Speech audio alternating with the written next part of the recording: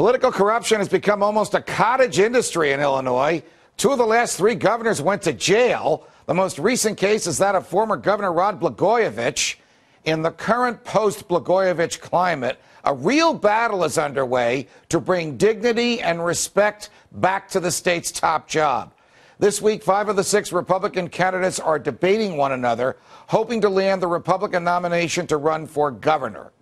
One candidate that's gaining momentum and is seen as the Tea Party candidate, the candidate in the race, who's also the target of a real down and dirty Chicago machine-style attack, is my next guest, Adam Andrzejewski. Adam, welcome to Freedom Watch.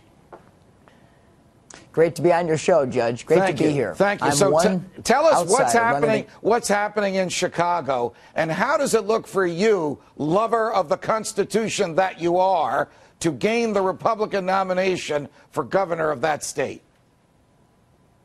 Well, it's a unique election cycle. The establishment in this state is not oftentimes confused, but this time I'm one outsider running against 5 insiders. So that insider vote is all split up. It's geographically split up as well. So the odds are real good. I moved the polls in the last 4 days by 4%. We're only down 8 points off the lead. And if I win this race, Judge, the Illinois Republican Party will stand for real Republican reform. And we got to go back probably previous to 20 years before it has stood for reform. You know, I am so privileged to have on this show folks like you from all over the country who are running for an office in the government, frequently in the Republican primary, but not always, embracing the values of the primacy of the individual, the concept of limited government, the idea of natural rights, the principles of the free market. And they all tell me that these ideas resonate with rank-and-file Republicans, but not always with the leadership of the Republican Party. Question: are you running into that resistance from the leadership in Illinois as well? Well, it's printed on my campaign materials, Judge Napolitano, that the business-as-usual politicians, they're doing everything they can to stop my campaign from succeeding. But in this election cycle, it's all about we the people. It's all about the grassroots and the momentum for principles and values. I think the people get it in this cycle, and the business-as-usual folks, they can't stop us. I am one man running against the establishment, an establishment that has been there. My 5 opponents, my 5 insider opponents, have 100 years of Illinois political experience between them. And I ask only one question on the campaign trail. How many of you think Illinois is running well? Wow. And in 11 months on the trail, 50,000 miles on my campaign truck, not one single person has raised their hand. Somehow, so this is a unique election cycle. We can win this race. Somehow I am not surprised. We are chatting with Adam Andrzejewski, who's running as a constitutional Republican, if I may, for the Republican nomination for governor in Illinois. What are the issues that are resonating with the voters in Illinois? We all know about the corruption problem. I mean, your question is a brilliant one. No one in their right mind could possibly conclude that Illinois is being run properly. But what hot-button issues do you find are resonating well with the folks whose votes you're seeking in the Republican primary? Well, Judge, I'm actually running on 2 executive orders. Because of the weakness of my party, we have the fewest numbers of Republicans in the General Assembly.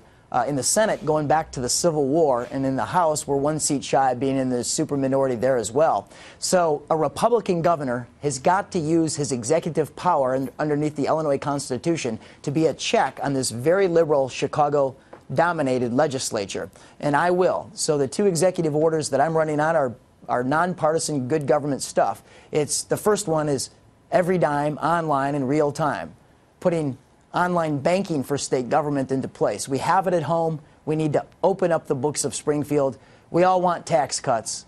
Tax cuts can't happen until we get spending cuts. Spending cuts in Illinois need to be proven, and the proof starts with just purely and simply being able to see it. So I'll open up from the top of the appropriation all the way down into the lower regions, the subcontractor level, where you and I know the real corruption exists. And then I'm also running on a 2nd executive order. Well, before we get to the 2nd executive order, the Democrats will go crazy if a Republican governor puts online every nickel and dime of tax dollars that they've been spending and wasting. That will cause almost a revolution among the voters if you succeed in doing that. Absolutely.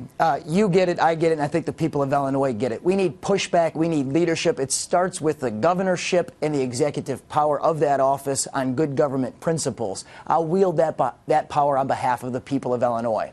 What is the other executive order or the other principle that you're running on that you could do alone as the governor without needing the support or the vote of a democratically controlled legislature?